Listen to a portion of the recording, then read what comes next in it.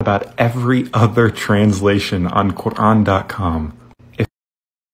Well, I didn't use Quran.com to do the translation. I literally clicked on every single word.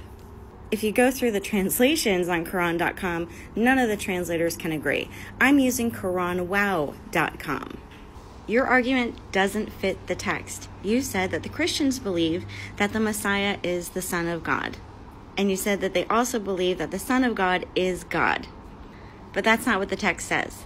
The text says that they say that the Messiah is the Son of God. And the Jews say that Ezra is the Son of God. There's no Jews that say Ezra is the Son of God.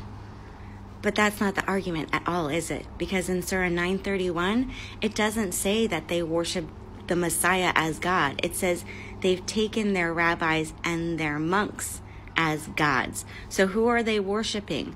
They are worshiping their rabbis and their monks. Not the Son of God Ezra and not the Messiah. Their rabbis and their monks. That's who they're taking as their gods, not the Messiah, not Ezra.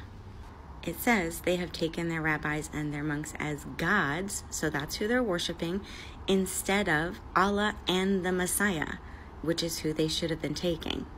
I'd appreciate it if you told your followers to stop trying to report my videos when I do a response to you.